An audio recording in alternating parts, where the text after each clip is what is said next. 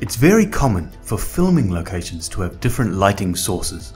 Your footage may sometimes be left with a bluish or orange color cast. In this tutorial, we show you how to use ColorDirector's white balance tool to instantly fix this problem.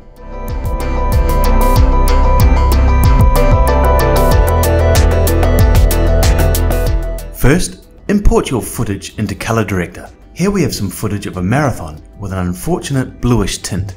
Drag the video into the tray at the bottom and then select the Adjustment tab at the top. Click the Global Adjustment Tools tab, the White Balance tab. The White Balance tool is comprised of the eyedropper tool, the temperature slider, and the tint slider.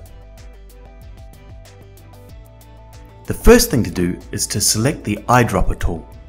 Identify a zone in your footage containing an object that should be white. For example, a person's t-shirt, and click that specific zone. ColorDirector will automatically adjust the temperature and the tint options for the entire video scene.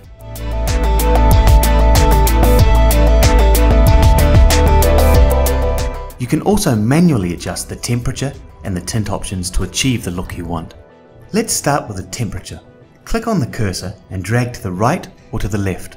To the right, you will warm up the color tones of your footage by adding more orange tones. To the left, you will cool down the color tones by adding bluish tones. Since we need to warm up the overall color tones of the footage, let's move the slider a bit to the right. Once you're satisfied with your temperature changes, you can modify the tint option. To the right, you will add more magenta tints to your footage, hence intensify the warmer feeling. And to the left, you will add more green tints, which gives a cooler feeling to your footage. Let's move the slider to the right.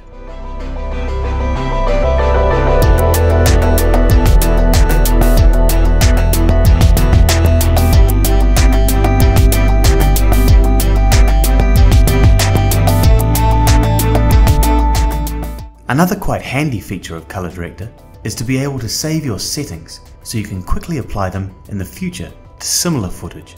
Click the Create button at the bottom. Then name your preset and decide which options you want to include or remove.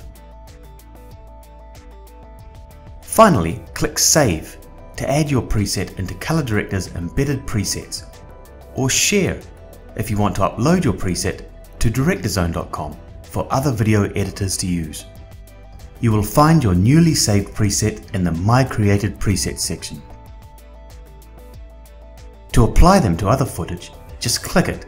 It will be applied automatically and instantly.